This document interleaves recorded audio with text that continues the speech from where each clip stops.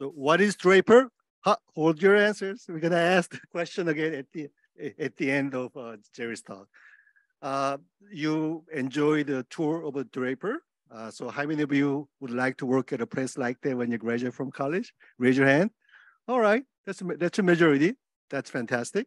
So it is my great pleasure to introduce Jerry Wohletz, who's the president and CEO of Draper Laboratory. He received his Bachelor of Science degree from University of Kansas and received the master's and PhD from MIT Aeronautics and Astronautics Department.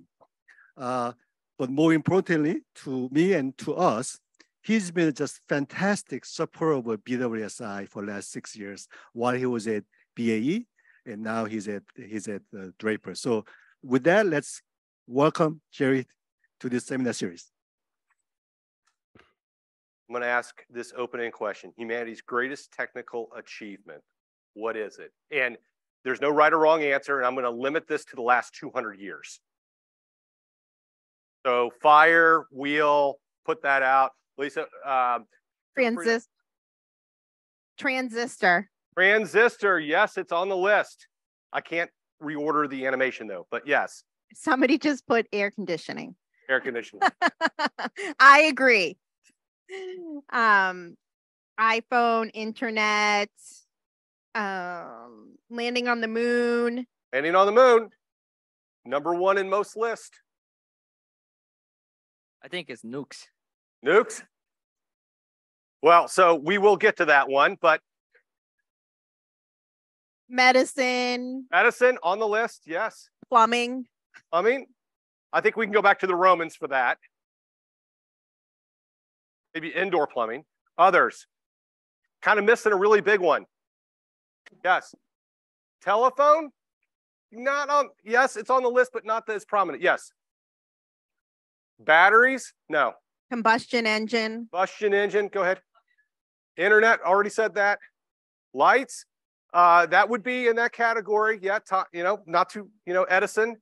By the way, first long distance phone call is right around the corner if you didn't know that. It was long distance from Cambridge to Boston, but it's on the plaque right on Main Street right here. So come on, how did some people get here? Cars. Public transportation, definitely not Boston. Plane, aircraft. All right, airplanes. All right. Okay. Now, why did so again, there's these lists have been debated over and over again. There's no right or wrong answer, but why did I highlight these 5? What's that? Well, Draper cares about it, but yes. Yeah, national security, yes. Draper played not just a role, but I would suggest a critical role. So let's start off with the first one. There is the proposal cover for the Apollo program from 1961. Now, the truth is that at that time, we had launched the submarine, the first below water ballistic missile was launched from a submarine prior to the president declaring that we needed to go to the moon that decade. So President Kennedy was on a ship and observed the first ever missile come out of the water, ignite, and go somewhere in the world. Now, Draper wasn't planning on going to the moon back in 1961. They were going to Mars. And the nation said, how about we just make one simple stop on our way to Mars? And that became the moon.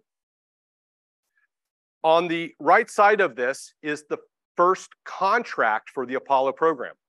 So the first contract let by the government was to Draper. So the overall architecture of this program, and then as I'll show you here, and what Draper was really known for at that time, that went back to World War II, was inertial measurement.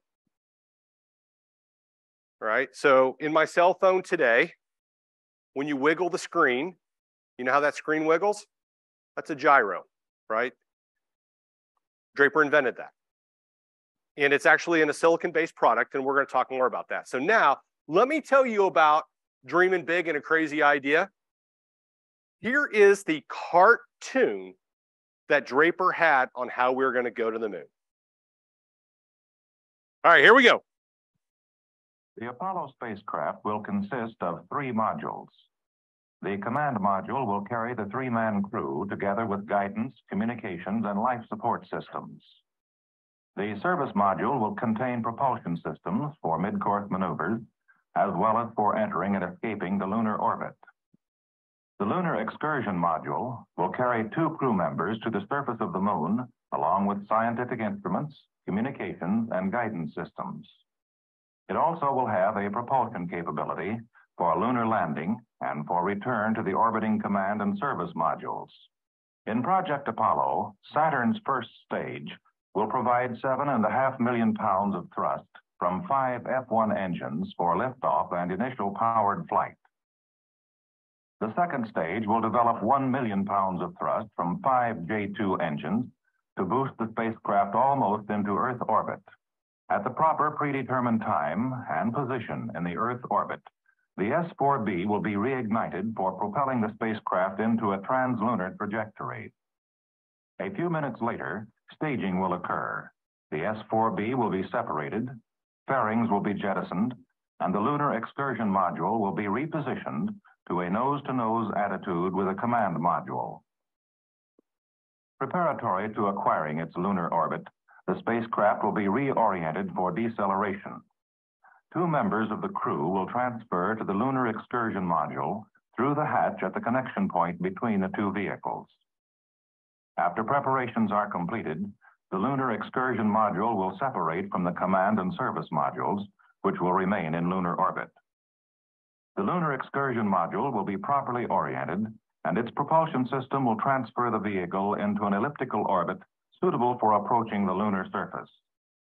The vehicle will be reoriented for landing. Then, through a carefully blended combination of manual control and automatic systems operation, the vehicle will be lowered toward the lunar surface. The crew will fire the lunar launching engine at a precisely determined instant to enter a transfer ellipse calculated to rendezvous with the mothership after traveling part of the way around the moon. After proper orientation, the lunar excursion module will complete the docking maneuver. Now, is that not a ridiculous idea? Can you imagine that, again, from 1961, we're going to go do this, and they did it July 20th of 1969? It's kind of ridiculous. So now, back to this picture here. And here's some of the realities of crazy ideas.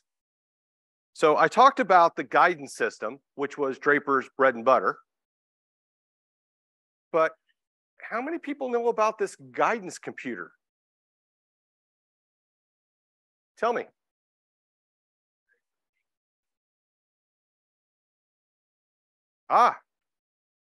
So here's the computer that changed the world. So Draper invented the silicon-based processing chip. Draper invented the digital computer. Did Draper intend to develop the computer? No, but it needed to be done to go to the moon. Because at the time, there was this thing called vacuum tubes. And I know that none of you have seen it unless you've seen it in a museum. But when I grew up, in the TVs we had were, no kidding, glass tubes that were about this big. And those were the transistors inside there. And to go from a hardware analog to a silicon-based digital, Draper had to invent that to go to the moon because the tubes were too big, too heavy, and they would not have survived launch. They would have shattered and broke. So as an inventor, here's the reality. You've got this big vision, you want to go do something really cool, and then you realize, oh boy, there's a gap in that architecture. Guess what? Giddy up, go get it done. So this is the computer. So Intel was producing memory chips. Draper developed the technology, transitioned it off, and the many, many things that Draper has done. Now, Draper also invented software because there was no such thing back then. Software actually were fabric threads in the original prototype. That's where the word soft came from in the software. They were fabric threads. Okay, and then this happened. So I think 5 successful missions to the moon surface, and then nothing happened. All right. So we're going to come back to nothing happening. So Draper just celebrated, and you guys were in our auditorium. For those people here in person, the people online, a little difficult. But we just celebrated our 50th year as an independent nonprofit and 90 years as an innovation laboratory, because Draper used to be part of MIT.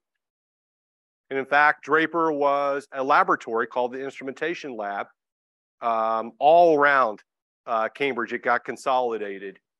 And all of these national security laboratories broke off from their respective universities during the Vietnam War. Bob works at Lincoln Labs. Lincoln Labs and Draper actually divested nearly at the same time. MITRE Corporation, well before that, because they were supporting the Air Defense Network. And you can go research laboratory after research laboratory that is either federally funded, like Lincoln Labs, University Research Center, like APL, or a nonprofit status. And the reason why we were nonprofit is that we were actually building guidance systems, producing them, primarily not just for NASA, but we were doing that for the nuclear arsenal. And then in our atrium, what you saw is that here's 90 years of innovation. So now let me go back to a couple of the pictures. I don't have it in this one. Oh, it's here. In the 1972, you see digital fly-by-wire. So when Neil Armstrong came back, he had a digital fly-by-wire system in that lunar module. So historically, up to there, space would always be, there would be a ground station. You would see where the spacecraft was, and then you would send your guidance from the ground to the spacecraft, and then that thing would report back. But during the Apollo era, there was a concern because there was a space race, and the space race was against the Soviet Union. There was a concern that the Soviet Union were going to jam our uplink downlink to the Apollo service module and lunar lander. Therefore, autonomy had to be, this word, new word, autonomy, had to be part of the Apollo program. So Neil Armstrong had an autonomous spacecraft with ability to do manual control, and he actually did manually land it. But he came back and was like, why don't I have this in all my aircraft? This thing is the best system. So Neil Armstrong, and that's why NASA Dryden, when I worked there, it was called NASA Dryden, it's now called Neil Armstrong, NASA Neil Armstrong, came back and started the digital fly-by-wire programs for 2 key reasons originally. One was for next generation fighter aircraft. And out of that, we got the F-16, which was an unstable aircraft in longitudinal axis, and we got the stealth fighter. Neither of those aircraft were possible without digital fly-by-wire. On the commercial aviation side, it has what has taken commercial aviation to the safest form of transportation in humanity. It is the safety systems on those aircraft that prevent aircraft accidents. And we used to, again, when I grew up, I was old, there would always be a airline crash about once a month. When was the last one? And look at the millions of people and the millions of miles flown globally. And it rarely ever happens. So for anyone in a car, all those safety systems, it's the same technology. And Draper was the inventor of it, very closely here with MIT. The next one I'll jump to, so I talked about the submarine launched ballistic missile. Let me talk about vaccines. So, and this is on the upper far right here, and you see lung on a chip predicts COVID-19 antiviral response. So as I was researching the divestiture from MIT 50 years ago, I came across that Draper was actually doing research in what has become biotech. It wasn't even called biotech 50 years ago. So during the pandemic, Draper had learned how to take organ tissue and make it really believe it's in a human body. If you do a Petri dish, right, which is what the medical community has used for centuries, there's a problem with that. A Petri dish doesn't have a heartbeat. It doesn't have the environment of the human body. And without that, that organ tissue, to oversimplify this, believes that it's in a dying body, not a living body. And it responds differently. So one of the issues with drug development, whether it's a vaccine, a therapy, and so on, is that they're testing those drugs in Petri dishes, and the organ tissue believes it's dying, not living. And therefore, you get a completely different response. So Draper was able to determine how to get organ tissue and take any organ tissue you would like and keep it alive in 3D with a human heartbeat, with all the right friction, with all the right surrounding area to where it really believes it's in a human body. And we can keep that tissue alive for weeks and months on end. All computer controlled, no different than sending a spacecraft to the moon. So with that, during COVID, instead of having everyone being poked and seeing what happened, Draper rushed this. And you saw the biological laboratory we have in the facility. There's a high-end one in central Massachusetts where the COVID vaccine is stored. And Draper's scientists were able to go. And first, they were able to infect it with the Omicron variant and then try all the different therapies to see whether or not it was going to damage that tissue before a human ever received it. On the flip side, then they were able to use vaccines and start testing the new vaccines. And this is an array for which you can have 96 different lung tissues representing the worldwide population, or you could apply 96 different variants per test for the vaccine or the therapy. And that's just all within the last couple of years. All right, so you can see this 9 decades of innovation. You saw it on our wall in the atrium, on our webpage. We got this heritage. A little about Draper today. Pretty small laboratory. Lincoln Labs is actually bigger than Draper. APL is much bigger, right? So most of the laboratories are far bigger than Draper, but this gives you an idea of where we're currently at. 9 campuses spread across the US. We will be doubling the size of our employees here this decade. So we just announced this sort of, again, I was brought in for those that were here for the pre-session to restructure the laboratory. And this now kind of presents the vision of where Draper is headed.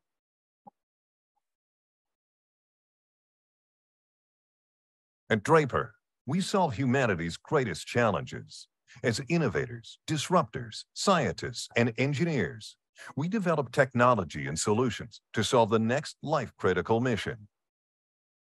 With 90 years as precision problem solvers, we're building on our legacy to protect our customers and the nation. Leveraging our multidisciplinary approach, we drive innovation across 4 areas to advance security, provide extreme reliability, and high precision accuracy. We improve public health and safety and prevent, detect, and respond to emerging biological issues for our national and economic security. We deploy advanced technology for precision sensing, guidance, navigation, and control, hardened instrumentation, and mission autonomy. And we pioneer novel technologies that enhance mission effectiveness in an increasingly complex world. Draper is transforming and shaping the future, one bold step at a time, going beyond boundaries and planets and the depths of the ocean to serve our nation's interests. It's part of our DNA. It's what drives us. It's what defines us. Draper Next, unlimited possibilities. Okay, so a question that was asked at the end that I deferred is, what does Draper focus on? We focus on these 4 markets. Strategic deterrence. So if you look at the top 2, that is what Draper is known for. So as we sit here today, ever since we've had nuclear strategic deterrence in the nation, Draper's been there, because Draper has developed the guidance system for every single one of the missiles up to this moment in time. Every single one. Is actually almost the same solution and very similar to what went to the moon and back. We're going to talk more about space next. We touched on electronics. So again, if you look at Draper, you don't think Draper as electronics powerhouse. But in order for us to do the different missions we do, we have to have electronics, and the electronics do not exist anywhere in the world. So Draper designs and develops what's called strategic rad-hard electronics for the nuclear inventory. So all spacecraft, if you're above the radiation belt, has to have some protection against solar flares. Draper provides protection against solar flares, and in the event that someone detonates a nuclear weapon, the electronics still work. It's a whole nother level. And then there's just a lot of exquisite, very rare electronics that Draper builds that no one else in the world produces, and they're all for our national security strategic missions. And then biotech, I talked to you about organ on a chip, but we currently have in testing a cure for cancer. It's a cell therapy based approach. Very, very different than any of the big pharma. We work with all the big pharma companies, but it is a guidance and control problem still of now it's DNA and it's genes within the blood. And we are targeting now synthetic genes and DNA to go alter your blood. So the cure for cancer that we're developing that's under test would take your blood, 1 pint. It would then analyze your cancer, not a generic cancer. It would develop then the gene modification that your body won't reject and will attack your cancer. We then merge the 2 of them, and then we reintroduce your blood back into your body. That's under test today. The results we have received so far is that we are way ahead of any biotech company in the world in the ability to do this. We have the artificial lung. So if you go back to COVID and those respirators, right, the respirators did more harm to a lot of people than COVID actually did. So we actually have, again, something that from an IV can go into a microfluidic, and we can oxygenate it and put it right back into you or to replicate your lung function. So now, what skill sets do we hire? We are mission focused. Whatever the mission is, we hire the skill sets.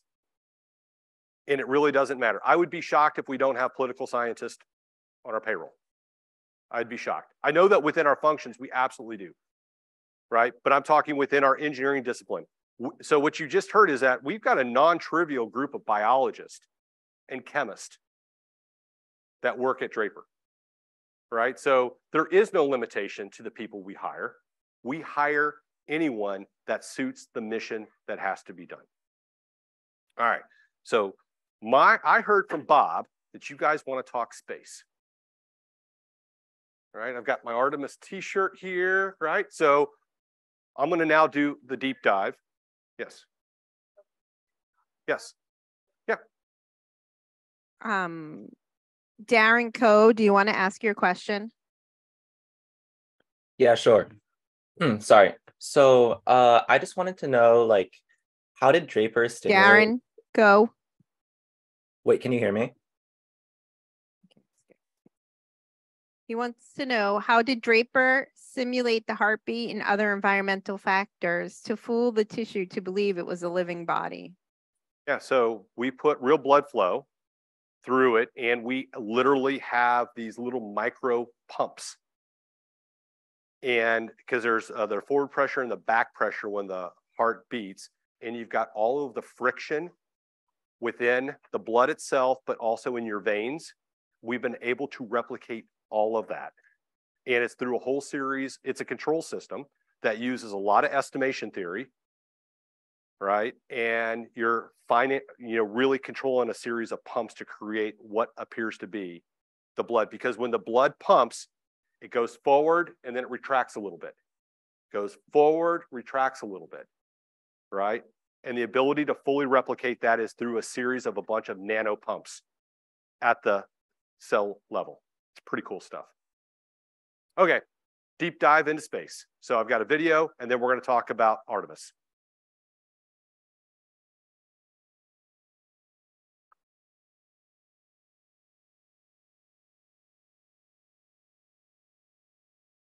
At Draper, we solve humanity's greatest challenges. With the moon as humanity's next frontier, we are building on our legacy to develop mission-essential capabilities. With improved technology and solutions developed by the smartest and brightest in the industry. Engineering the fastest research and development to fielding cycle in the industry. Deploying advanced technology solutions for precision sensing, guidance, navigation, and control, hardened instrumentation, and mission autonomy.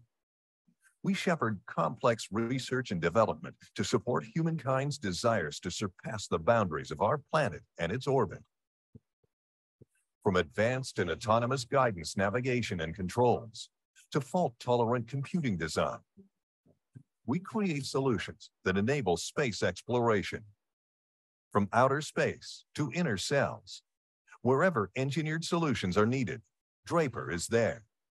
Because the next frontier will extend our reach and our vision even further. Our deeply talented pool of scientists and engineers develop first-of-a-kind systems, allowing us to reach deep into space and beyond, and win the race to protect our democracy and serve our nation's interests.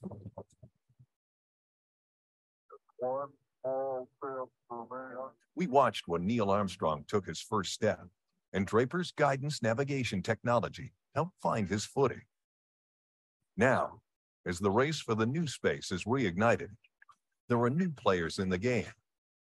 Leading the pack is Draper, pushing past boundaries and delivering solutions, changing the future of space, engineering the next solutions for tomorrow, one step at a time, one atom at a time.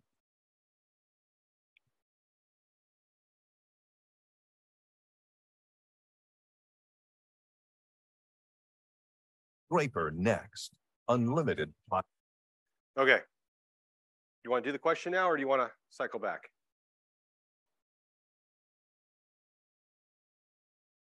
Sorry, I just wanted to ask about that artificial heartbeat, and if it could actually be used like in a real person, or if it could have applications for that. Oh, to replace the heart? I don't know. I don't know that we've looked at that or not. I mean, you've got quite a bit of artificial hearts already. I've kind of lost track though with all of that. So, but I'll go ask the question. All right. To the moon. So why is the international community going back to the moon? We've already been there. Why is it important for us to go back to the moon? Yes. Ding, ding, ding. Right? If you notice this picture, the moon is in the foreground, but you see Mars. So part of the reasons why we got to go back is because we actually want to go back to the vision that Draper had in 1961, which is we're actually going to go colonize Mars. All right, so now, why is the moon a nice intermediate step to go to Mars? Yes. Boom, less gravity. Anyone have an idea of how much less gravity? 1/6. Yep.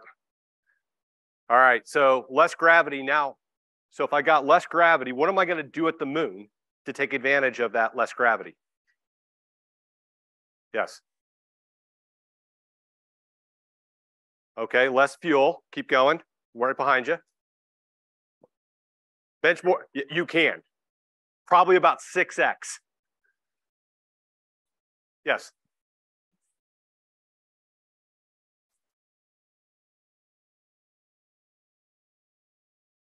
All right. All right, you guys have clearly studied up on this already. So what I just heard was, why don't you just build the spacecraft at the moon? Did I get that right? All right, so what am I going to, where are the supplies coming from to build a spacecraft at the moon? Go ahead. Yeah, the moon. So why are we going to the moon again?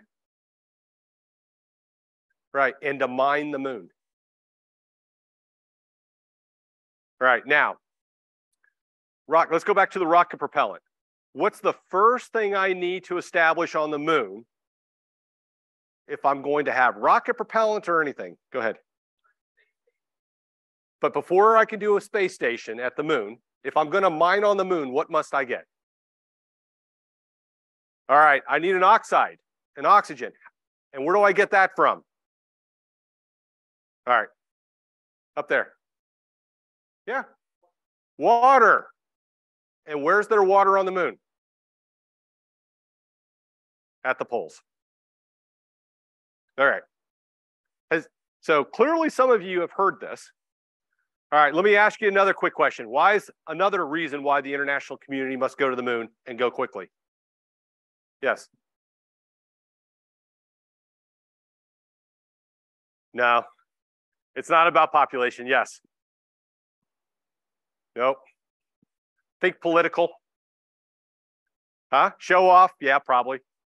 Go ahead. Nope. Online, somebody said before 4 years, Mars window to find resources, rotation, land. We have lots of answers online. Yeah. No. Say that louder. Correct. That's not a joke. So the challenge we have right now is when Neil Armstrong stepped on the moon, Neil Armstrong did not claim the moon as all prior explorers have done for the United States. What did Neil Armstrong do? For the UN, claimed the moon for humanity, the United Nations. And the challenge we have here is that China has expressed a direct interest in violating that and claiming it as their sovereign territory, just like the South China Sea. That's also an important reason on why there's a lot of pressure to get this done.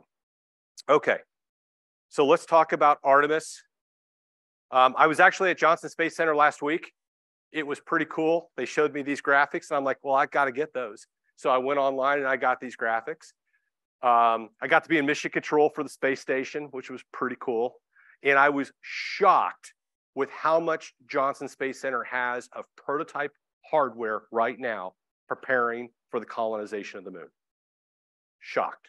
All right, this just happened, Artemis 1. All right, how many in the room, show of hands? I know I can't do this online. Show of hands, how many people tracked this mission? All right, that's not a lot of people, right? Clearly with the Artemis t-shirt on. But it is strange on how little media this program is receiving. Very, very strange. So we sent the capsule, Orion, around the moon, splashed down. Draper was involved in every single step of this mission from the guidance, from the launch pad to the moon, back to splashdown, right? Draper continues to support NASA, Johnson directly, just like we did the Apollo program. So now let's jump to Artemis 2, 2024. Right, so this is the first crewed mission, but they will not land on the moon. They will start to demonstrate in that crazy cartoon where the capsule flips around, right, proximity ops. They'll actually demonstrate all of that, but they will have done everything but land on the moon at this stage.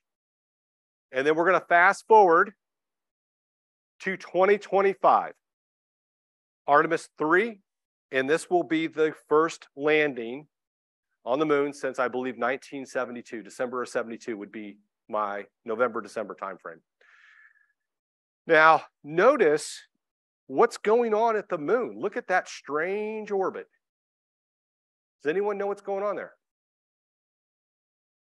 Yes. What's that?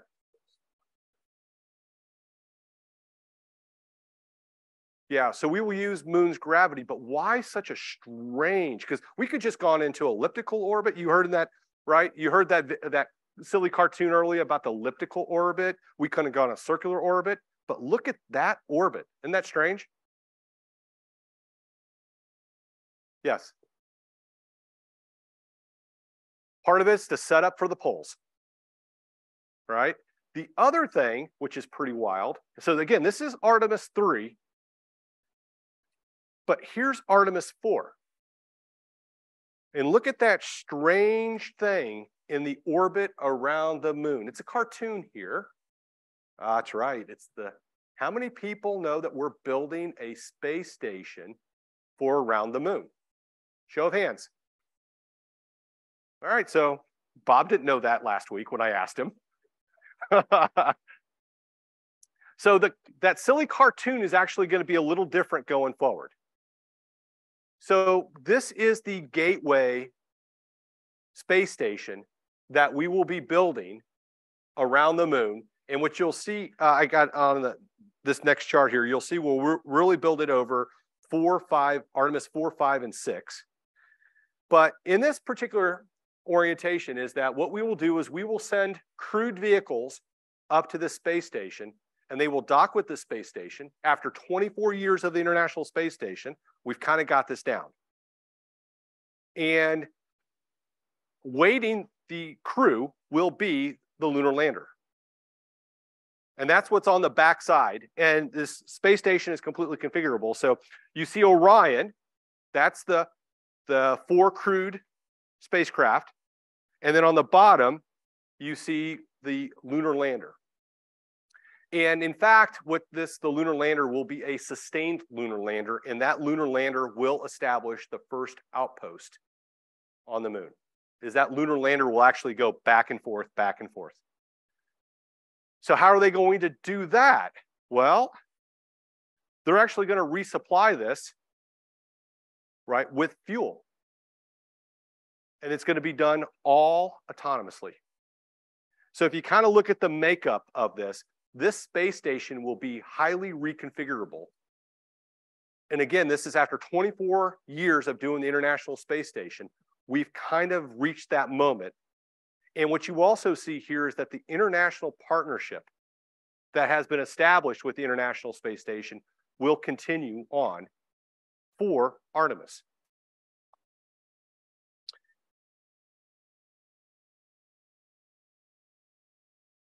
Which now takes us to the overall Artemis program is more than human exploration. It will also, during this entire period of time, be delivering all kinds of robots to the lunar surface, right? And there's a whole variety of programs. So there will be rovers that are fully autonomous that will actually be doing work continuously on the moon, even when the humans aren't present. Draper is actually the prime contractor for this mission, and this is when we deliver the first science experiments for the mining. And we are scheduled, if you were in our atrium, we had the little display, hit the red dot, the Schrodinger basin. We're supposed to land, there's a crater on the bottom, and then there's a crater inside the crater. So it's like a double hit of an asteroid. It's pretty cool. We're gonna land in the rim between the first mountain range and the second mountain range. Now, every moon landing up to this moment has been done in a plane, as flat as can be. And if you were watching the news, iSpace, one of our partners, attempted to land into a crater just in March. And we hit the surface pretty hard, right? Taking off and landing is not like taking off and landing in LA or Boston, right? Our runway configurations, everything, our air traffic control has all been standardized throughout the world. None of that has occurred yet on the moon. All of that standardization is required. So starting actually in, I think it's this year, subject to launch vehicle, we start to deliver the unmanned systems to the surface. There will be rovers. I actually saw a robot that looks like, I kid you not, it's like Star Trek, right? The robot is operating in Johnson Space Center today. These are robots that will be able to, like bionic robots that will be able to walk and maneuver around the moon. In addition to vehicles, in addition to mining equipment, the list goes on. All of this starts to be delivered to the moon and this year, right, with the initial what's called CLIPS missions that are supposed to go there. So this stuff is not that far, right? And if you go back to this one here, 2028, you have the space station around and you now have regular visits of astronauts going to the moon and going to the moon's surface. So now let's fast forward to when are we going to start being in there every day like we've been in the International Space Station for 24 years? This is the mission. So Artemis 11 is 2035. And that's when you have what would be considered the permanent outpost of 24/7 humans on the moon.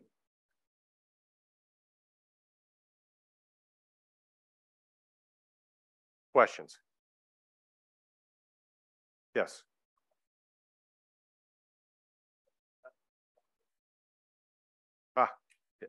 So we have developed the new rocket. This picture here on the right is the SLS, Space Launch System. That is the first configuration, right? That's what went already, propelled us Orion to the moon. There's the second configuration, which includes cargo. So what you'll see here is there's an annotation, if you can see this. It doesn't tell you, but it's the second version, it's the Bravo version, because every single time we put an Orion up, it will also have cargo. And then there's the Block 2. And the Block 2 is actually sized for full cargo to the moon, but is the same rocket that will take us to Mars. And Mars is a 6-month travel time on this rocket. So the rocket's already been built and it now will be upgraded. Great question. There's another question. I have a question online too. Yes. Matthew Can, do you want to ask your question? Yeah, so I actually had to look it up and get the full official name, which it's not the Outer Space Treaty. It's formally the Treaty of Principles Governing the Activities of States in the Exploration and Use of Outer Space, including the moon and other celestial bodies.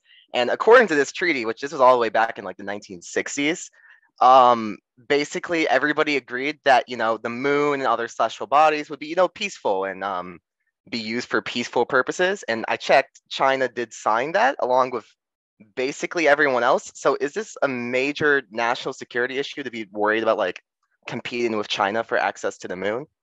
Yes, because China has declared their intent. Did China specifically say like they want to take over the moon for themselves? Yes. Okay. Yes. Interesting to hear that. So, all right, other questions in here? Yes. What's the goal if we beat China to the moon? Are we going to claim it as our own, or keep it to status quo, United Nations, to the treaty that was just discussed, and that's why you have all the international partners. Yes. You may have heard of the Chandrayaan-3 mission from Israel that was just a recent success. Is there any plan including Israel into this international space station that's happening on the moon? So I thought they were already part of the, so there's the Artemis Accords. So if someone online can go look, there's a whole series of countries that have signed the Artemis Accords. That would be where I would look. But Israel's been to the ISS is what I believe. And the whole model of the Artemis Accords were based upon the International Space Station and that.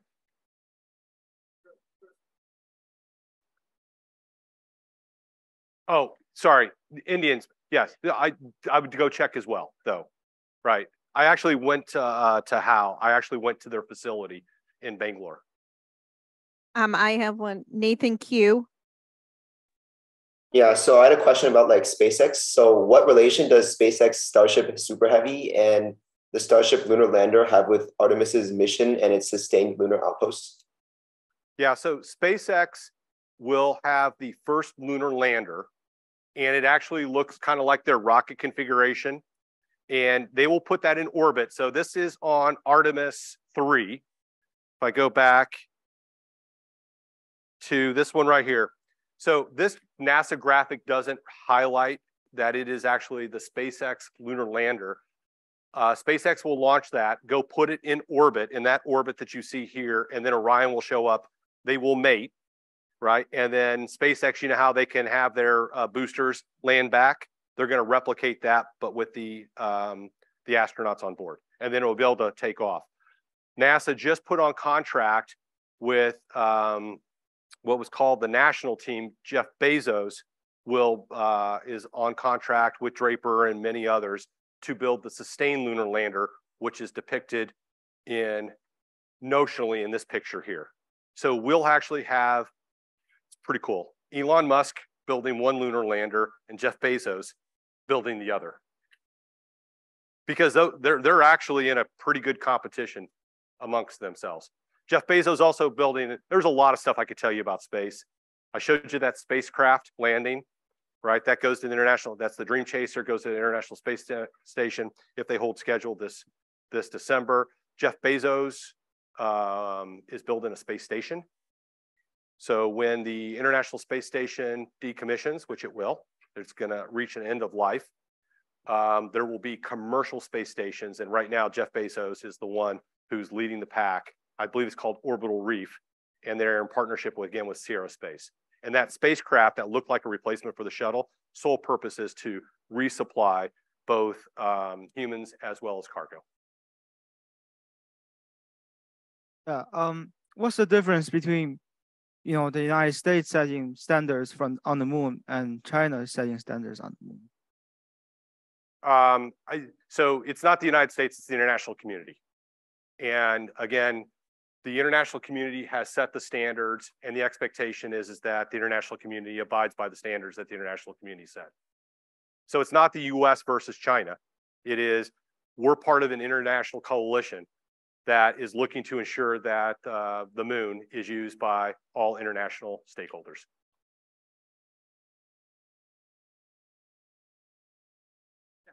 Does Draper do any work for the Mars rovers?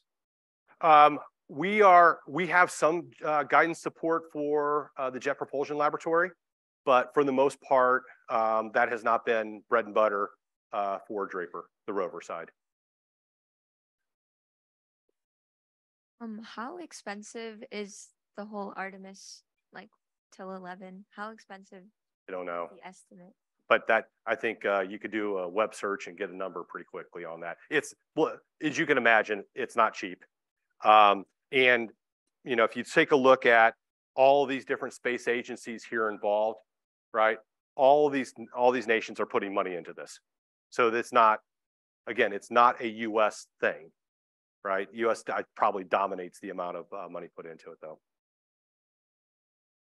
Okay, I'm looking at the watch here, and we do have to cover something important here, and that is what Draper does for its educational mission. So I talked about the 4 national security areas, but Draper is a nonprofit. Their job is for educational missions. So I got a quick video, I believe, and then I want to talk about opportunities for you.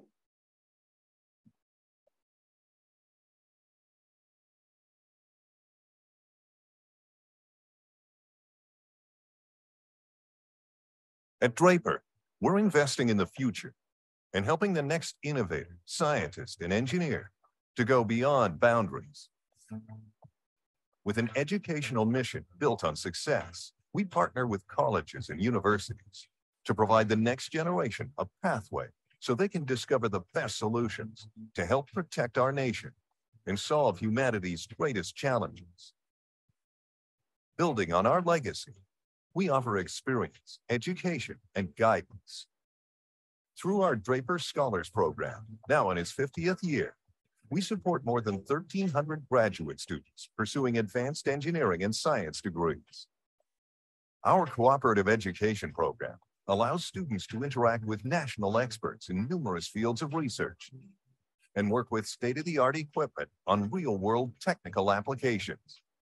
And our intern program provides undergraduate and graduate students with meaningful engineering experiences, as well as veterans who are transitioning to civilian life, supporting various projects, expanding real-world knowledge, solving complex issues. Okay, this is what you want to take a picture of.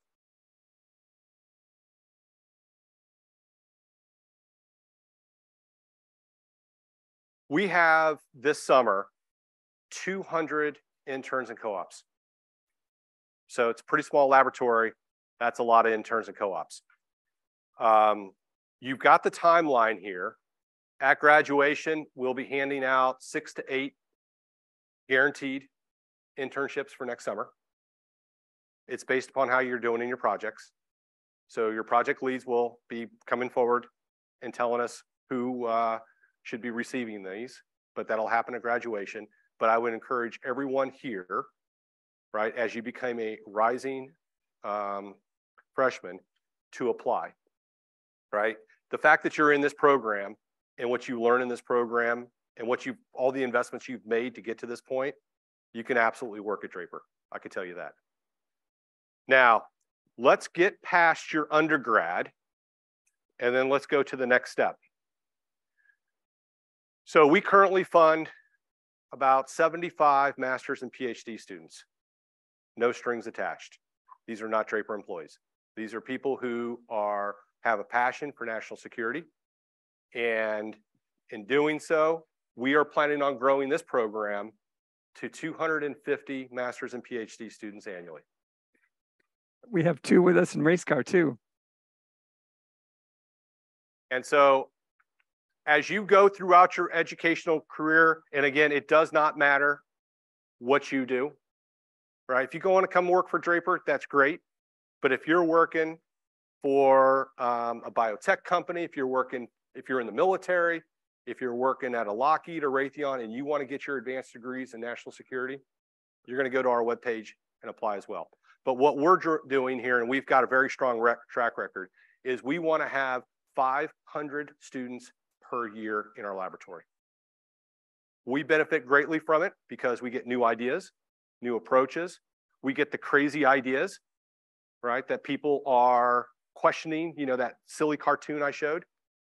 But the whole premise of what Draper is doing is that we've got 9 decades of just absolute breakthrough innovations, and it only comes from people like you. Yep. I'll cycle back to it. I'm almost there. So when I give my speeches at Draper, Draper's got this phenomenal past. But my real question here is that who's going to come up with the great next invention?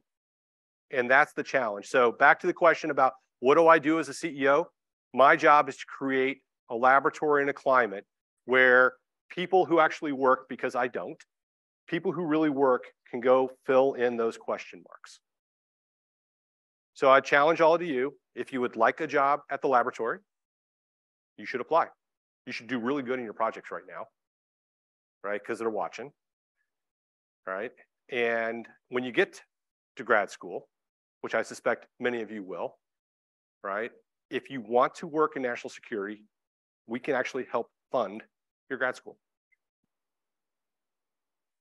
All right. And clearly we're going to go to Mars. All right, now questions. Seniors. So the questions are, if you're not a rising senior, should they not apply? We take actually, if you meet criteria, we will actually take high school interns as well. Each state has there's labor laws that go into play here. But at the end of the day, so how many people are using MATLAB in here? Show of hands. MATLAB. How many people are coding in Python? All right. So if you were in control systems, if you were working like the UAV, you'd be in. So that's a skill set that's not very common in high school, but we use a lot of that. we wouldn't have a problem finding. So even if you're not a rising senior now, rising junior, even below, if you've got some math courses under your belt and you can code and do stuff like that, then we're going to be looking for high school interns as well. So I want to remind you, so Draper just offered 6 to 8 internship positions for BWSI alums next summer. And the application process is next like week and a half, and the selection decision will be announced at the final event. I just want you to be aware of that. And a quick question, will it be in person? So it be mostly in Cambridge based, or will it be based on any one of the campuses? Okay, so keep that in mind. You're not restricted to Cambridge. You have to be a US citizen. Thank you, Jerry.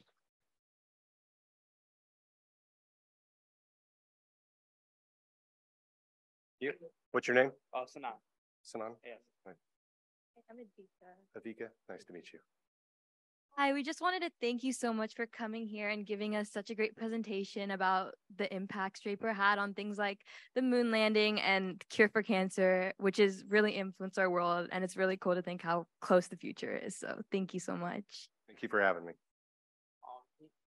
Me, I want to talk about your investment in education, which I find is the best thing about your company and how you're trying to future. Basically, focus on the future and not let the past hold you down. Great, thank you. All right. Thank you. Thank you.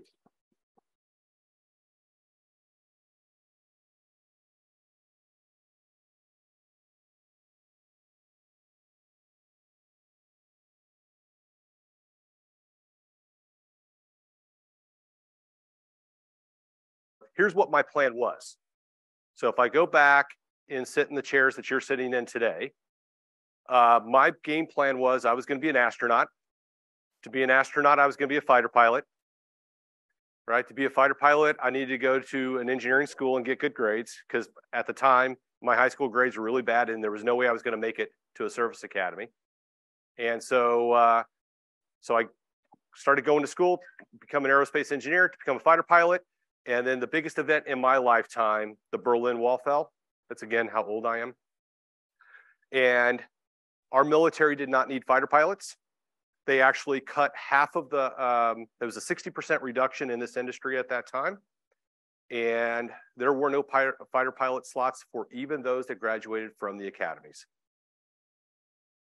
Such is life. I was just born the wrong year. Had I been born 5 years earlier or 5 years later, who knows? I think I would have made a great pilot, right? I think I would have been a great astronaut. I did take my aptitude test. And when my 28th birthday came about and I was no longer able to be a fighter pilot because that's when you age out, that was a rough birthday, but such is life. So who knows, right? I would caution all of you to have that very firm timetable in mind because life is life and just roll with the punches and wherever it takes you, embrace the opportunity that's presented and go with it.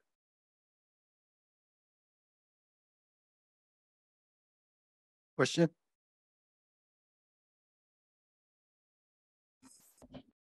I'll come to you next.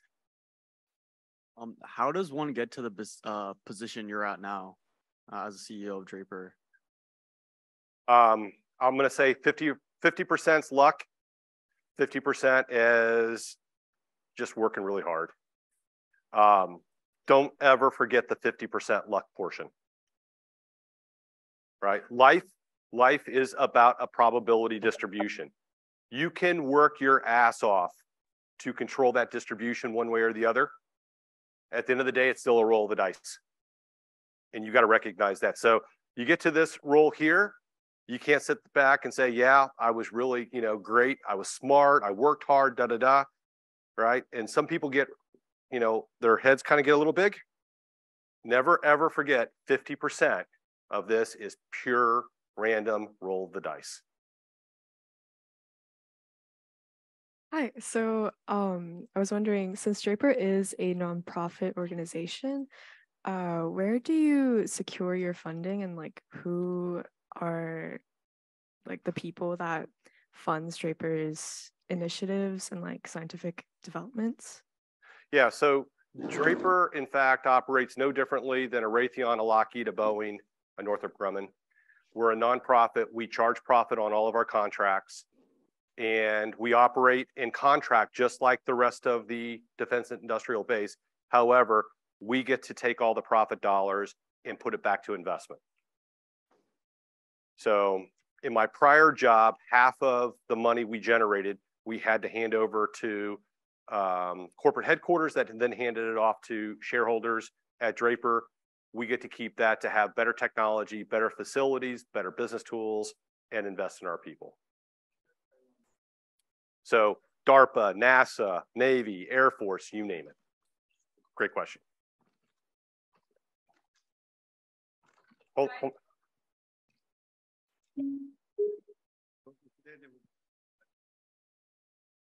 Hello. What guiding principles do you use to lead your own children?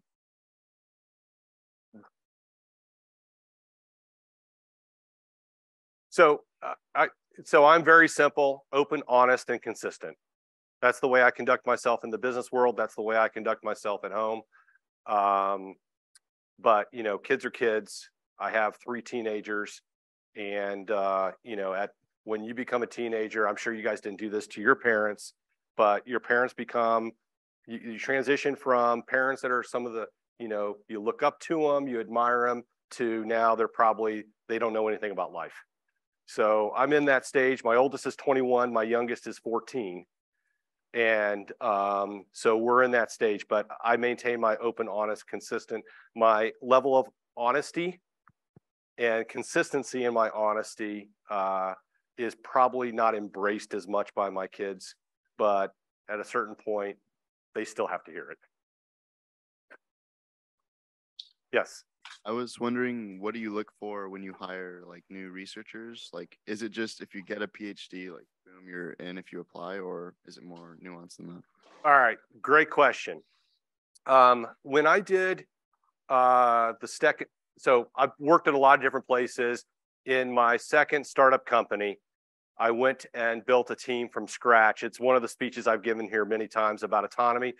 I built a team based upon resumes. Right? What school you went to, what was your GPA, who was your professor, so on.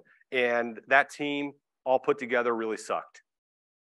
So what I learned is that actually where you go to college, the GPA you get is kind of like the beginning of a conversation. It's not the end of the conversation. So what do I look for today? Well, I work in the defense industrial base. I have spent 32 years focused on national security and defending democracy. So when I recruit people, I want to know whether or not they're patriotic and whether or not they want to support national security. 2, especially in a high-end R&D organization, imagination. Are you willing to dream something that is crazy? Because the premise that I've stood in here many, many times, if someone can dream it, it's doable. Time and time again, crazy dreams have become a reality. So the academics, table stakes. I'm now looking for the person who can dream big and be willing to go put the effort in to make that dream a reality. All right, top row now. All right, we've made it up there. How did you get to where you are today, and what opportunities and risks do you feel enabled you to get to where you are today? All right. So where did I get to today? First, I had a big, so again, this is one of the speeches I've given this audience over the years, different group clearly. So first and foremost, have a big dream, right? So again, I told you I wanted to be an astronaut. Am I an astronaut? Nope, right? But it was a big dream. And my premise here, play long ball. You play short ball, you're going to show up with short dreams. 2, take the opportunities that are presented to you. The timing will always suck. It will never be right. But when you're given an opportunity, don't say no to the gift horse. 3, leave comfort zones. If you're comfortable where you're at, so you guys are going to go to, rising seniors, pretty soon you're going on to college, right? You will leave a comfort zone. You will leave home. You're going to go to an environment that is going to be probably scary, a little homesick, but you are going to grow as a person. When you get comfortable, don't stop thinking about that experience. So what I've done to be in this job here is I have gone from job to job to job, sometimes within a company, sometimes between companies, but the jobs I went after were the jobs that no one else wanted. Those were the jobs that were where failure was highly probable, which takes me to my fourth one, and that is you better find experiences to fail early. And I've got this picture where I show a little kid on ice skates falling on the ice, and it's much better to fall on the ice the younger you are than waiting till you're in the Olympics and you've been so perfect throughout your career and then you fall, right? If you go and research great leaders in history, and you go back over 2,000 years, what you'll see is they all experienced major failures in their lifetimes, if not multiple times, and then rebounded. So especially when you're without families, right? Go after the hard experiences, experience failure. Very little learning happens from winning. Most of your learning comes from failing. So don't hesitate to fail. All right. Yes. I'm just wondering about Draper. Does Draper do research into things like, say, psychology, economics, public policy, or is it all sort of, I guess, engineering, computer science focused stuff? We're going to talk about that in my presentation. Thank you.